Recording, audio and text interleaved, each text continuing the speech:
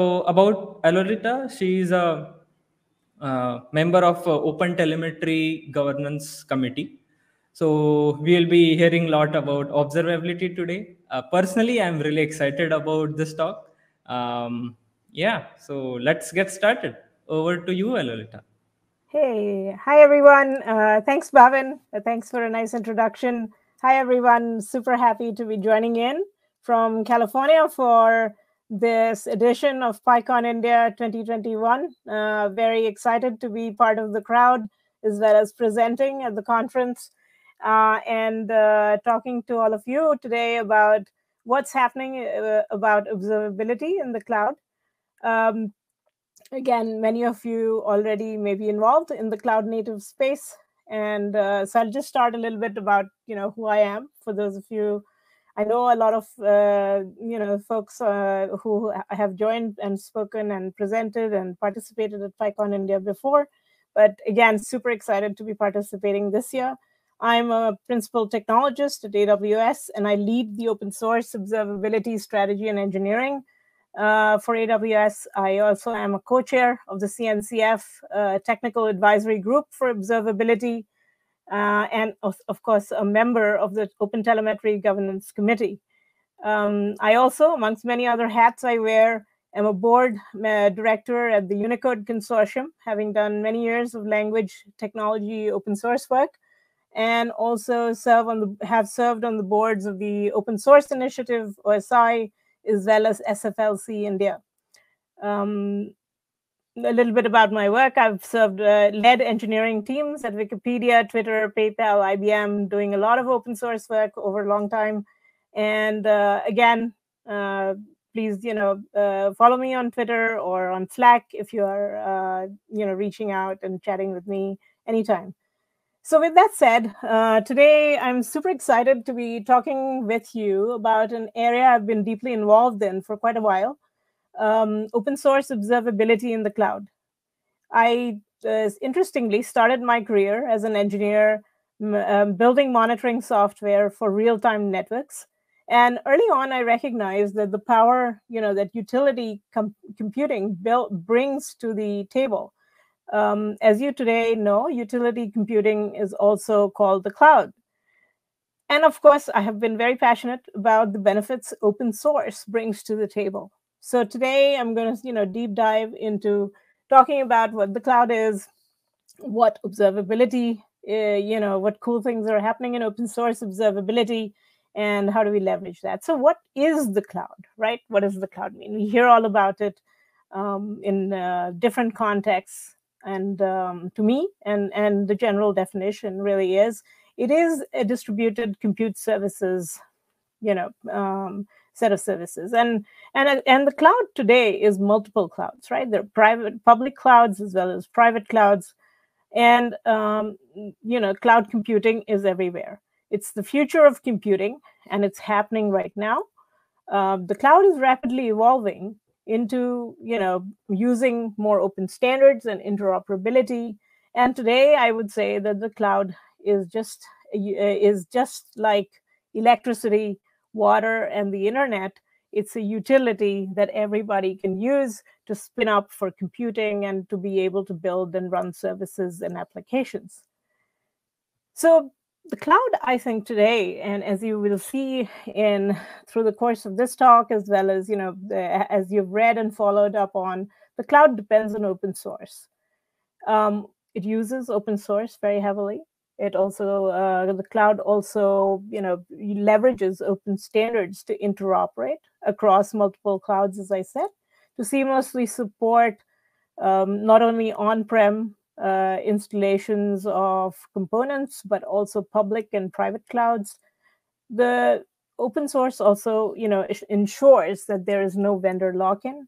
And of course, it also helps accelerate innovation, right? When you're building something in open source, you really get the best of breed in terms of engineering, collaboration, and really a great solution. So today, every part of the cloud, and today's cloud especially, should be fully observable. And what does that mean, right? What does fully observable mean? means that every aspect of the cloud needs to be accessible. You should be able to observe every layer of the cloud architecture, and you should be able to observe every service and every component and every feature. It is that detailed, and it needs to be observable everywhere. So what does that mean, right? If you look at a typical cloud architecture, it means that you have multiple layers in any typical cloud service architecture. You have the lower layers with hardware and bare metal, if you will, where you are looking at getting metrics from CPUs, so like CPU utilization, memory utilization, disk utilization, and other kinds of data to monitor your hardware, right? Then you have your networking layer, where you're looking at throughput, latency, bandwidth. You're looking at the infrastructure layer, where you have different components like VMs or storage. We use tons and tons of storage for every one of our applications. Then you have frameworks like languages, right? Supposing you have written your application in Java, or you've written it in JavaScript or in Go. Again, different language frameworks, have built-in observability components in them. And then you have databases, where you are, expecting data for monitoring and understanding, how those databases are performing.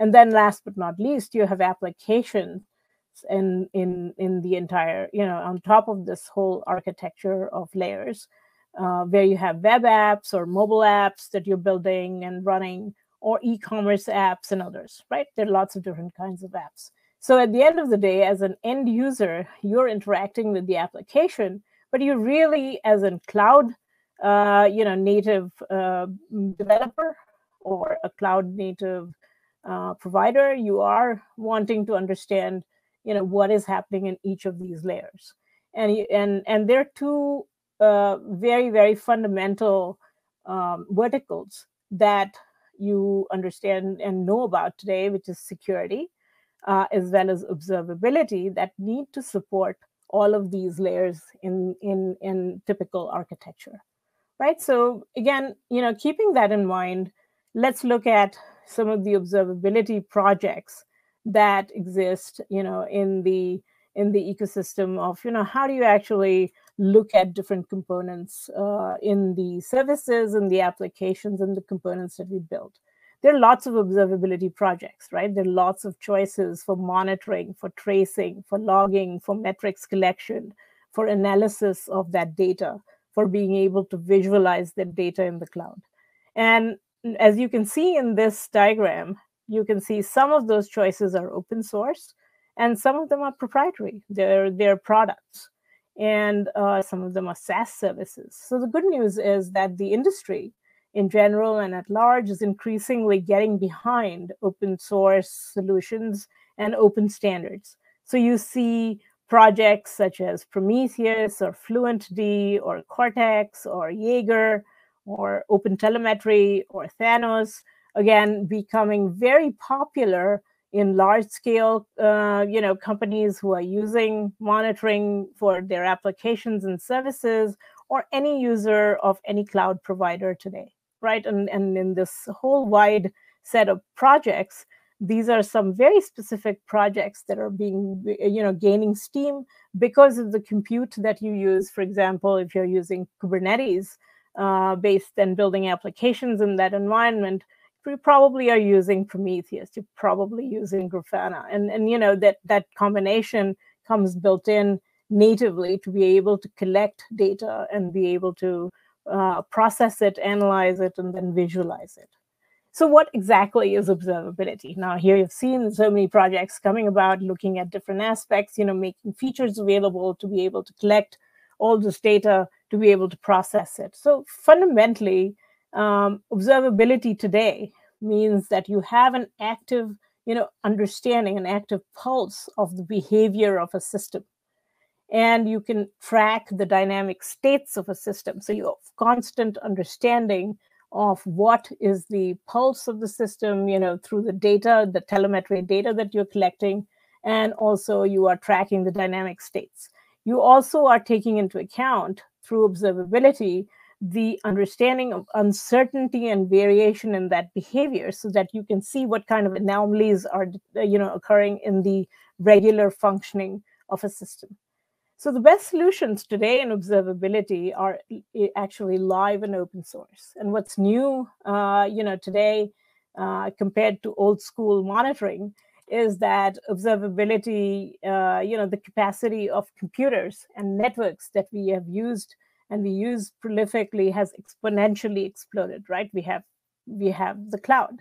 It's run on, literally millions of computers and an entire huge network, the internet included, and their scale and the diversity and compute power, as well as commodity infrastructure, as well as fast speeds, vastly increase the volume and complexity of telemetry data that we can collect, for observability, and the amount of data that we can collect from the different layers of the cloud services, as well as the applications that run on top, to be able to empower advanced data analysis, using machine learning, for example, to understand patterns at scale, as well as visualize them.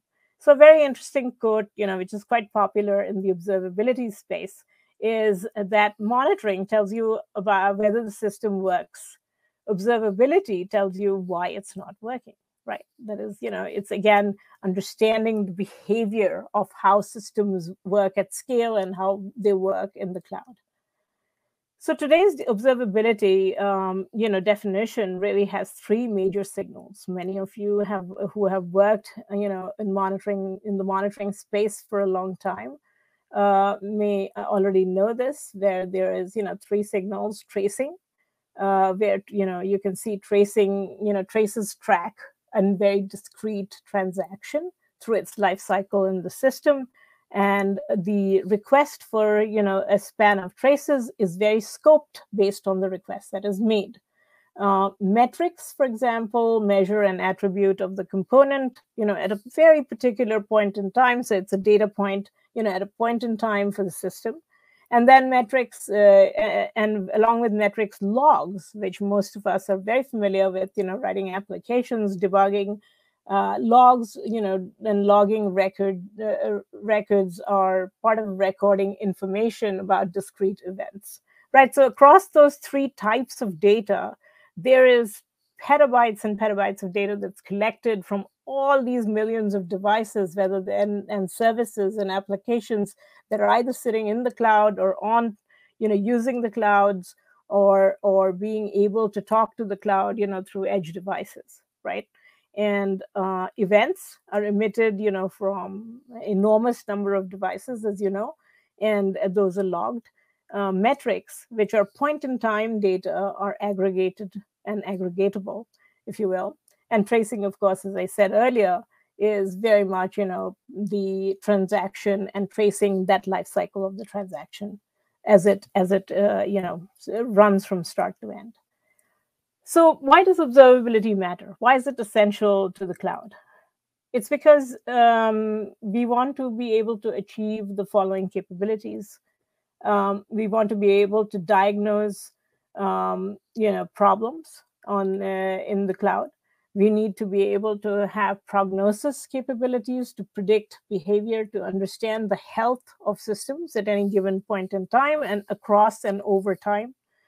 We also want to establish a basis for self-healing and self-provisioning of systems, which is super important in order to form a snapshot of what exactly is happening in these complex layers, right? And in these complex interactions across multiple layers, across multiple services. And last but not least, future-proofing using techniques such as machine learning for the smart adaptation of systems, right? So we are constantly trying to learn how the systems can actually self-heal, can self-provision, or at least, provide patterns where you can actually correct and autocorrect and provision systems as needed.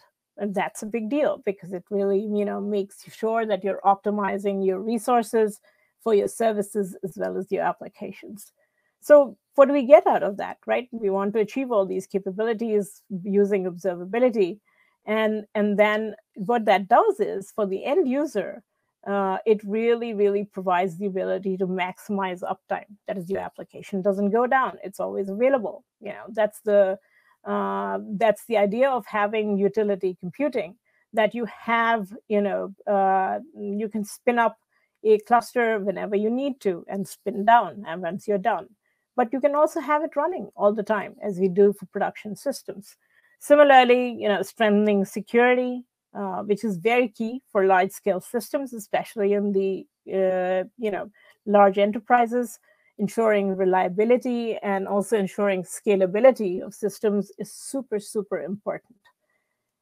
So that said, again, I'd like to talk a little bit about observability patterns, right? And why this matters. As many of you know who have been in the industry for a while, even in the last decade, we have moved from building monoliths to microservices. The cloud today consists of not only multiple clouds, but it also consists of thousands of microservices. And what that means is that, there are services for each kind of function. Monoliths just don't work because they are fragile and they're expensive. And they are very expensive to maintain for an end user who is interested in having scalability, reliability, availability across the world for their services and the applications that they're building. So microservices, today, which are really modern architecture now, enable commodity scaling as well as diverse interoperability, which is super important for, again, being able to provide the benefits that we talked about before of uptime, of security everywhere, of ensuring reliability, ensuring scalability. And that's something you want to keep in mind as you're designing microservices, as you're designing your applications, and how do you optimize for using those services the best. So I will talk a little bit about, what do observability pipelines mean now, right? Observability pipelines, you'll hear about it if you're working with any of the cloud providers or any kind of, cloud architecture. You also understand the concept of pipelines. And in the observability environment, and observability architecture is typically composed of at least 3 stages. And that means that you are discovering data sources and collecting data. Then you are processing and analyzing that data. And then you want to visualize those patterns so that you understand the behavior of your system. So OpenTelemetry is a very interesting project. It's a big, very large open source project, second only to Kubernetes in terms of the number of contributors to the project, as well as the implementation that is extremely popular in the industry.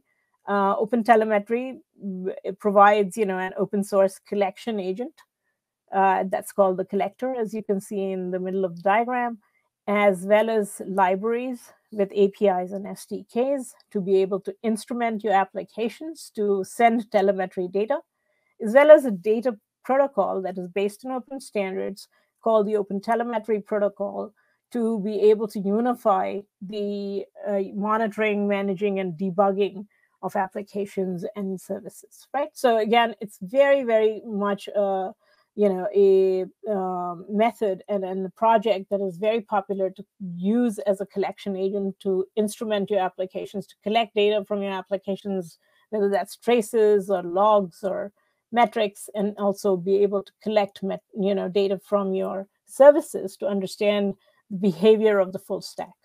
Interestingly, OpenTelemetry also actually supports all the 3 data signals, as I just said, in 11 languages, which means, if you're using Java or if you're using JavaScript or Go or Python or, .NET, it is all available. And you can just use one of the SDKs and APIs and just run with it. So again, take a look at it. It's opentelemetry.io, but this is, the first part in a pipeline, right? Collection. The next part is actually how do you manage and control, right? Which is the core part of monitoring. And many of you who are working in the Kubernetes space, especially, should have heard about this, where Prometheus, which is very heavily used in the Kubernetes world, especially, is an open source systems monitoring and alerting framework. Right, it's a toolkit, and that has grown in popularity over the last few years. And it's a very powerful way of actually instrumenting your Kubernetes applications and orchestration, being able to discover, services that to collect data, telemetry data. So service discovery is a very important part of that process. And then being able to actually push that. And the Prometheus core server, of course, acts as a data store where it collects the metrics, receives the metrics, and then is able to store them as time series data. And then also at the same time, along with that time series snapshot, you have key value pairs that are labeling the kind of data, like which node is it coming from, which cluster is it coming from, and that kind of meta information that is also sharing. Prometheus also comes with an alert manager, which actually gives you the ability to trigger alerts based on the type of data and the thresholds you're setting for different types of roles, based on what you're observing, right? So if you're using an alert manager in Prometheus, you should be able to set an alert, and then send notifications to different sources. If you're managing in production network, you should be able to send it through email or through your pager or anything else. So it's very interesting because Prometheus, kind of is a great example of an open source system, which is very high quality, robust, and, just as OpenTelemetry is. And to be able to manage and manage your data as well as manage your observability and control it, right? So let's move on to the third part of the visualization, which is you typically, once you have the data collected, once you've been, collecting it over time, you want to know more about it. And, Prometheus helps you analyze that data, helps you, trigger alerts on it, helps you process that data and store it. So what do we do with all that data? And fundamentally, what you do is you visualize it. You want to look at, your dashboards, but you want to also be able to completely configure them. You want them to be auto-configurable, and to be able to show the behavior of all your systems at any given particular point in time. And Grafana is another open source project, which is extremely popular for visualization. And it's a visualization framework that allows you to query the data that is stored in Prometheus as a data store, visualize that data, and also be able to use the alert manager out of Prometheus to be able to observe your metrics and alert and notify, right? So one of the great ways of really looking at this data is through a single pane of glass. You don't want to have, in the old days of monitoring, you used to have 10 monitors all around you looking at different kinds of dashboards. Now, what we can do with observability components in open source is that something like Grafana can actually pull all your dashboards together and be able to, clearly show only what you need, right? You don't have to see 5 to 10 screens in order to go and find the information you're looking at. You can configure it and see everything in a single pane of glass. Similarly, there's also tremendous flexibility to be able to ingest data, to any backend or to any database. And of course, as I said earlier, alerting is done through Prometheus and Alert Manager. So here you're looking at, all the 3 parts of a basic pipeline, which is collection, discovery, collection, processing and analysis and storage, and then the third part being visualization, right? So all this with open source, right? These are open source projects that are used by literally, a lot of the enterprise companies for being able to observe their systems. So one of the things I'd like to do here is do a call out to how Python is used, right? And I'm taking an example of Python in OpenTelemetry, because Python is a very popular language, and in fact, as many of you know, it's one of the most popular languages. In fact, it's the second most popular language in the language analysis and research that is done every year by RedMonk. Python was again measured to be the second most popular language in the ecosystem in terms of usage. And there are many ways that Python is used today, not only in DevOps, not only for observability, but also for machine learning and other applications, as you know.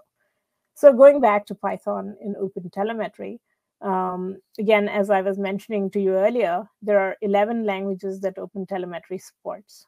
And Python is one of the very popular ones. So in OpenTelemetry, if you go to, again, all the code is on GitHub. If you go to OpenTelemetry and go to the GitHub repo for OpenTelemetry Python, you'll see that there is sort of stable APIs and SDKs that actually enable you to collect traces and be from your application. So you can, if you have a Python application, you can actually instrument the application using the OpenTelemetry SDK and API, and then just be able to send it using the collector, which is the collector has an exporter component which enables you to export it to any kind of backend observability platform that you want to, right? So you could be using Prometheus, you could be using some other proprietary system, or you could be using any other monitoring platform where you can ingest a very particular format. But remember, on the wire within OpenTelemetry, the OpenTelemetry data protocol is used, OTLP.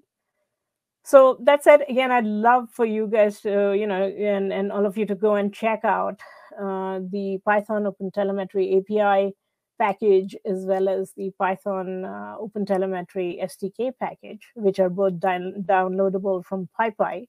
And go and instrument your applications, try it out. You can ingest traces. You can also there is also development work going on for metrics, and of course also for logs.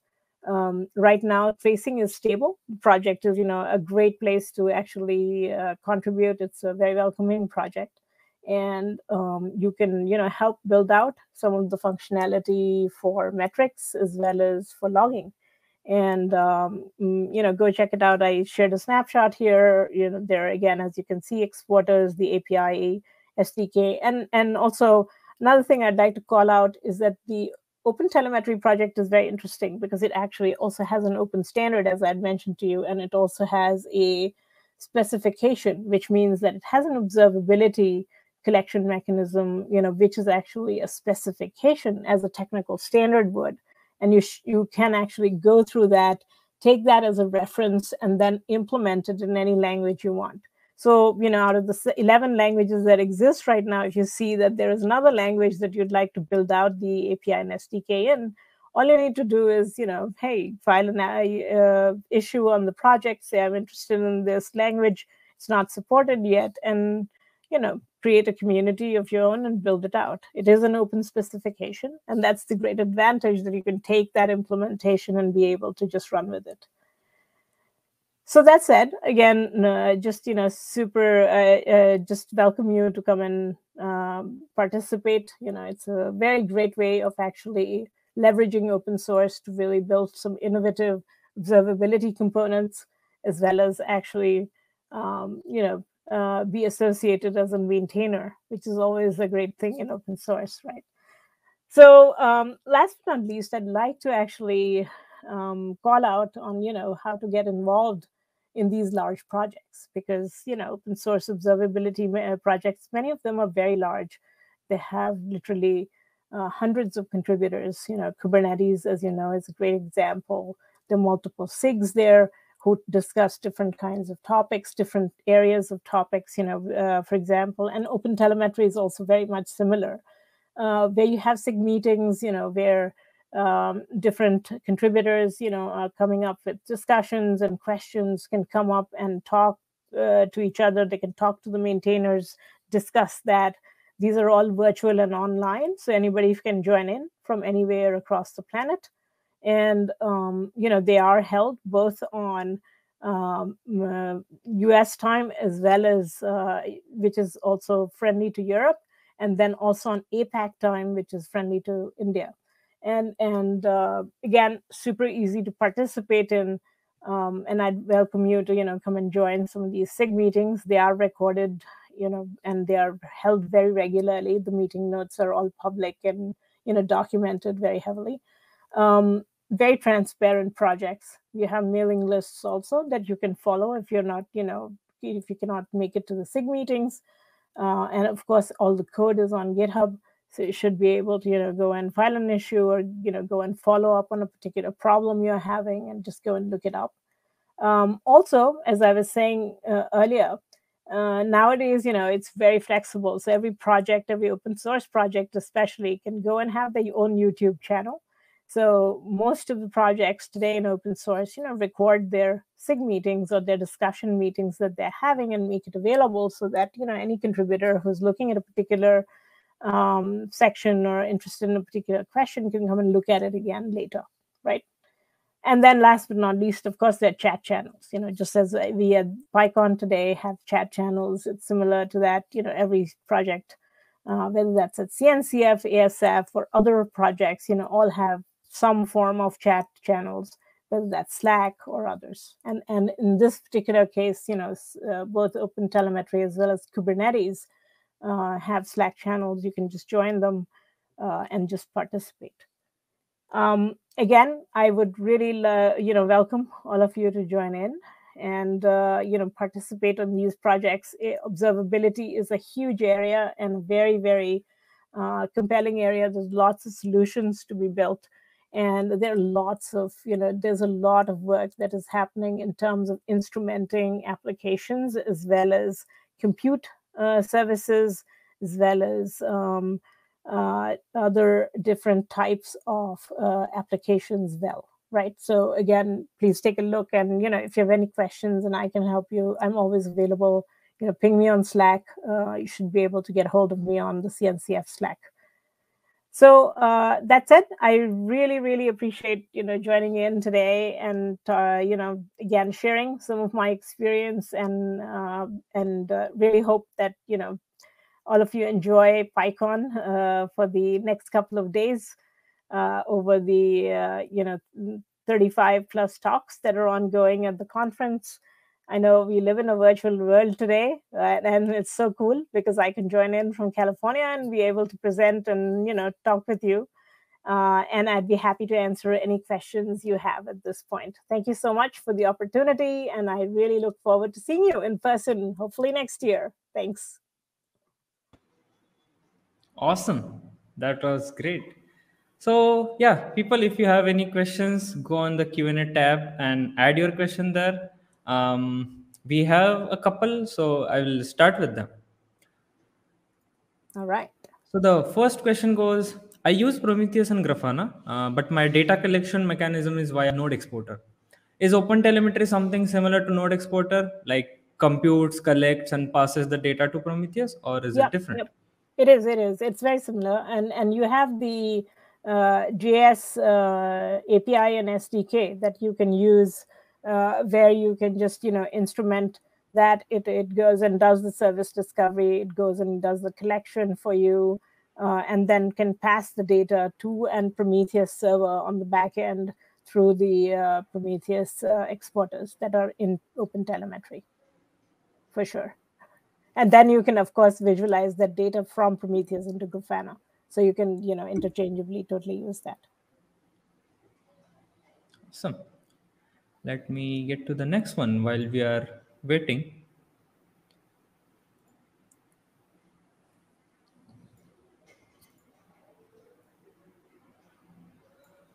So the question is, what is better? Use Prometheus DB as data source for Grafana or InfluxDB as data source for Grafana? Actually, it depends. If you're, the fundamental difference really is that, so InfluxDB, for example, just like Cortex or Thanos, it uses a remote write way of actually sending data, pushing data to the endpoint. And Prometheus DB, on the other hand, does a pull, right? So you, by default, so you want to be able to, again, it depends on your use case. Obviously, InfluxDB or Thanos or, Cortex are used for scalable solutions where you're pushing data from a customer application into, a server for monitoring and observing data. So it really depends on your use case. The feature set is the same, but it really is, what is your use case? Are you pushing data or are you pulling data?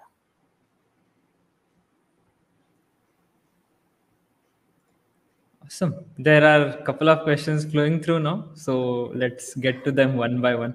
Totally. Ask Yeah. questions. It's a great way to actually share information and share and learn from each other. So, what do you use for searching and storing through logs?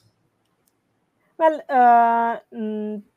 typically, searching for logs as an open, solution has been done with Elasticsearch. Elasticsearch is a very, popular way of actually searching through log information. But there are several other tools today which are, which you should track and use. Loki is one of them. And again, there are other tools also. There's logging being built, logging collection being built in OpenTelemetry. But then again, for storing, you would probably end up using something like Elasticsearch or Loki, and you would actually, if you were using a proprietary solution, you could even use Logs.io or one of the other products, right? But I mean, here we are looking at open source very specifically, again, and I recommend using an open source solution.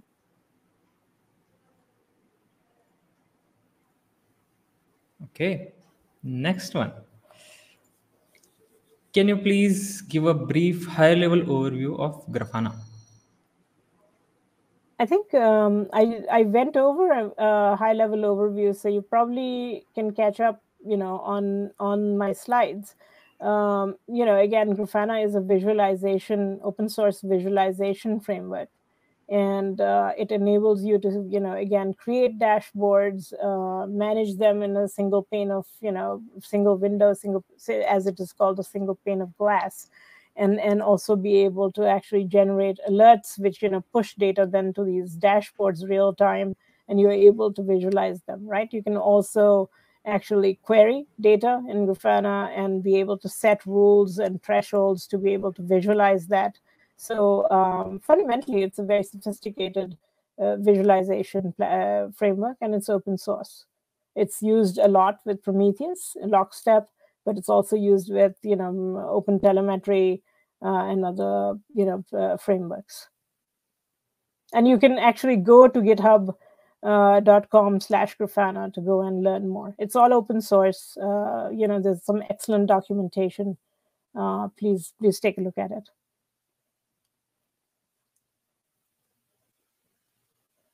Next one, how do you determine the cost benefit analysis of having to store tons of metrics long term versus storage costs?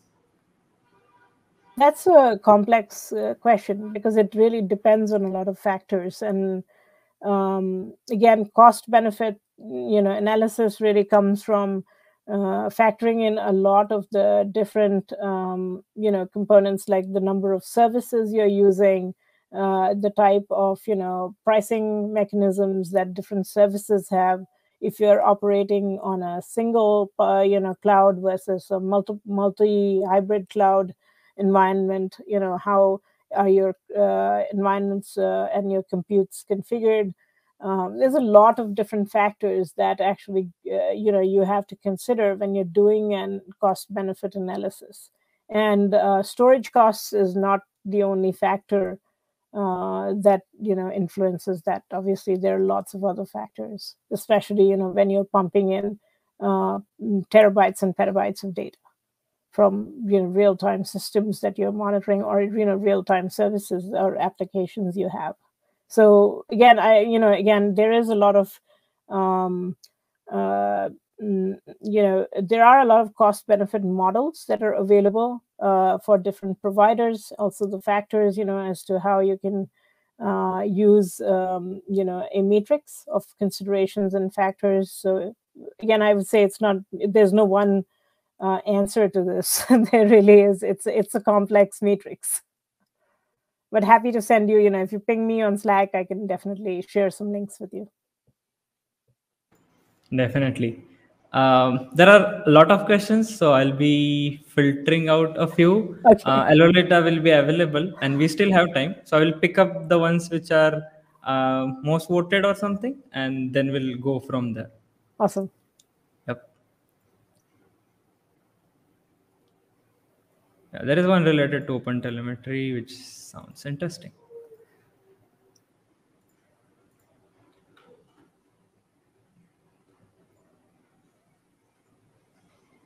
Can OpenTelemetry be used to intercept requests to database and write to a file? If not, any suggestions in such scenarios? Yeah, OpenTelemetry can be used to actually discover data sources and then be able to send that to a file or any other, backend monitoring service that you're using. There is a file exporter in OpenTelemetry in the collector, so you can take a look at that. And there's also, you can also use a new component that is landing into OpenTelemetry for database queries and database data metrics being picked up, which is SQL Commentator, donated by Google to OpenTelemetry. They are also actively working on the project, but all of us, there are a lot of contributors who are getting involved. And that's a great component to actually use and be able to use for database data metrics that are getting ingested for observability. So yes, absolutely, you can do that. But just to be clear, you can query with SQL Commentator also. Again, if you're also interested in working on the project, you're welcome to join in.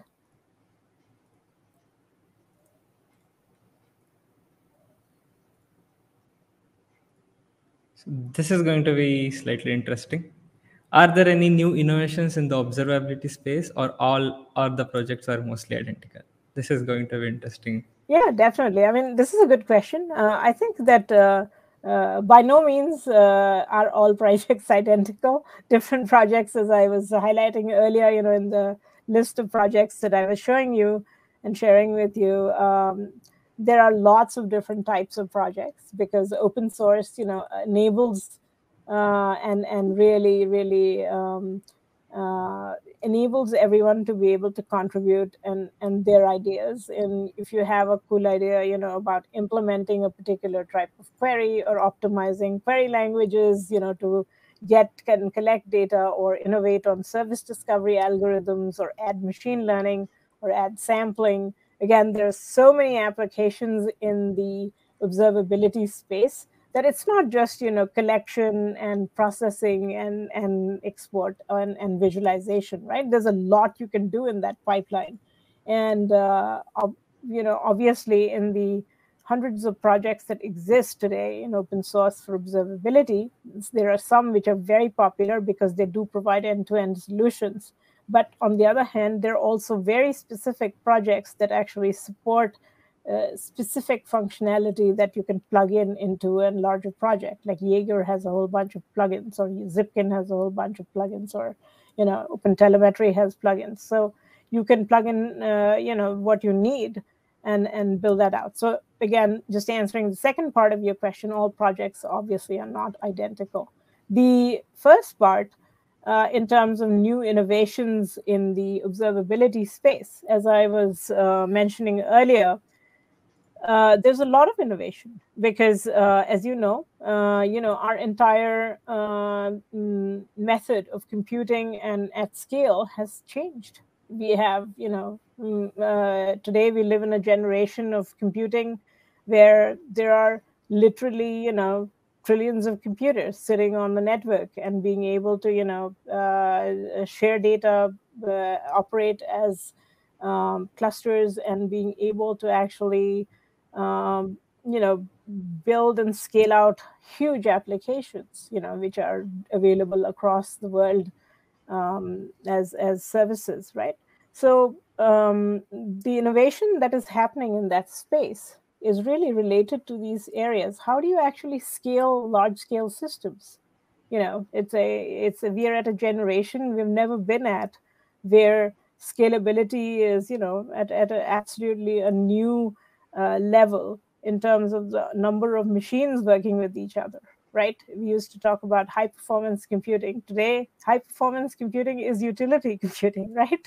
So similarly, how do you make systems reliable? There is a whole area of work which is happening. How do you make systems self-aware, self-provisionable, and self-healing, right? I mean, how do systems understand that they need to adjust their behavior if they're going out of threshold? Do they need to add another node? Can they go and add a cluster themselves without you having to go and manually provision it yourself, right? So on these large scale networks and these large scale systems, the cloud needs to be very self-aware of itself, and that's the goal we are driving towards. So in the scale of things, reliability, security, scalability, as well as feature sets that actually support these, and performance are areas where observability is key, right? If you don't understand the behavior of a system, how do you actually go and enable it to be self-aware? And observability is all about that. So needless to say, there's enormous amount of innovation going on in the observability space, and all in open source. Slightly related question. So, which features are you excited about in the Open Telemetry roadmap? I think, we just are on the cusp of actually going 1.0 for all of tracing right now. And so that's super exciting, because we are, at this point in open telemetry, tracing is stable. And now we are all working on metrics. And that's something which is really exciting, because metrics, has very diverse space. One of the areas that I've been working on personally, which I'm super excited about, is interoperability, ensuring that the open telemetry protocol, data protocol, is actually compatible with the Prometheus protocol, and being able to actually transmit, data back and forth interchangeably across, open telemetry as a collector, and then pushing it to, Prometheus for analysis, right? So I think that that's an area I'm super excited about, because I do think that, interoperability is always key. When you have different open source projects or open source components, you still need to have a common protocol, because at the end of the day, the end user benefits, and you avoid lock-in if you have a common protocol, right? Which is an open protocol. So I think that's something that I am super excited about. And then, of course, logging is coming up. Logging is also in beta right now, and it should be stable. Both metrics and logging will be stable by Q1 next, just in 2022. So metrics will go stable first, Q4, and then we are targeting to have logs stable. So again, lots of functionality coming up.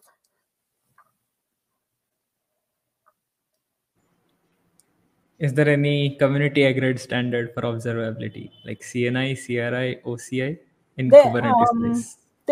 It's a good question, because that's one of the huge benefits that the OpenTelemetry specification has had. It is actually a common agreed standard by the industry, which is the OpenTelemetry protocol.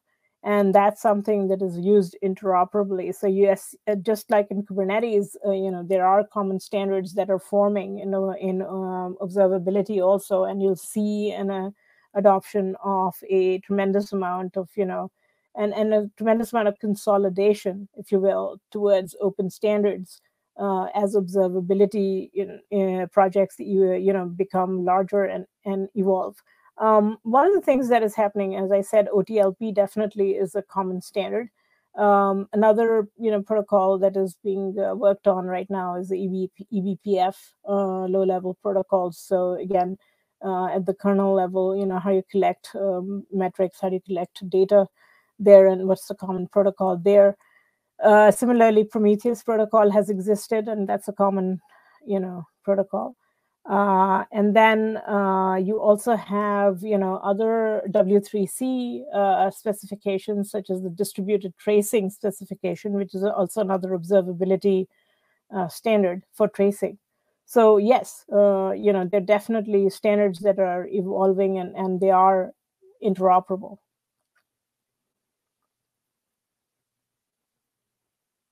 Okay, there are a few questions which have got a lot of upvotes, so I'm selecting those.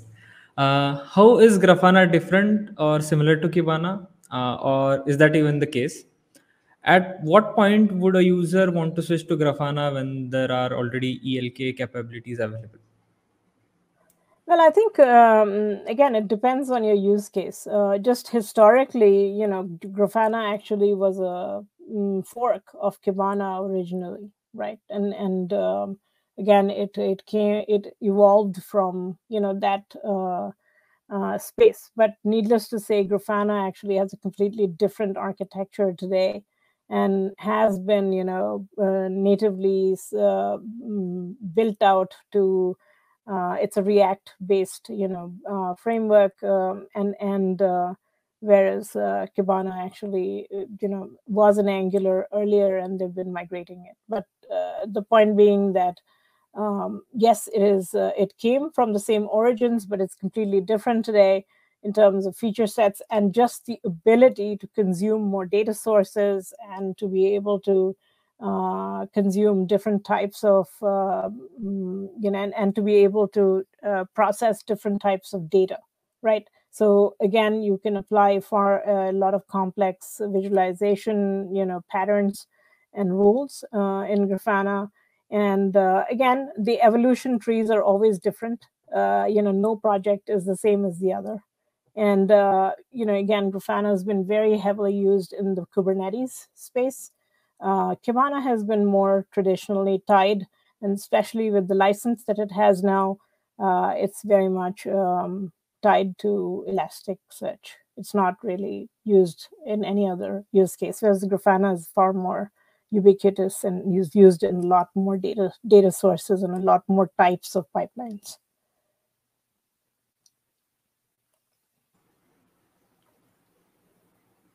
Your thoughts on pulling metrics versus pushing them, and when does pull works better than push? Well, push is very popular for services. Okay, and again, push capabilities are usually used when you have customers, or users who have large enterprises, especially who have their own security protocols, right? So when they don't necessarily want an external server like a Prometheus server to go and come and pull their metrics, they want they want to be able to push their data to an monitoring network, right, or a monitoring service.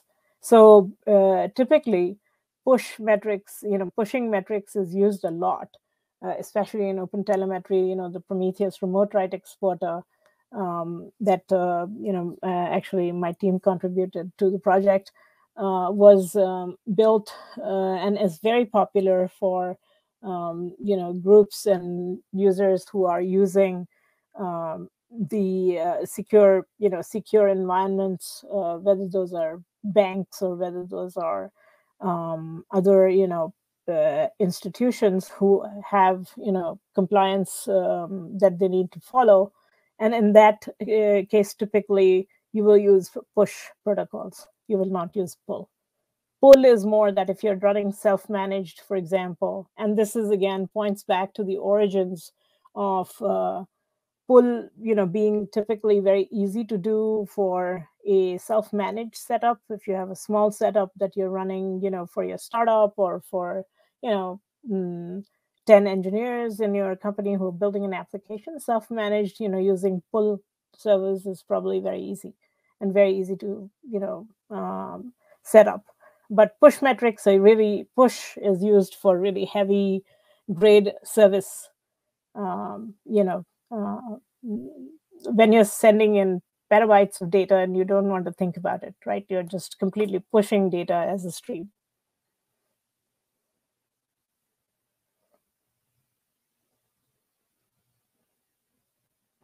Yes, probably the last question now. All right, cool.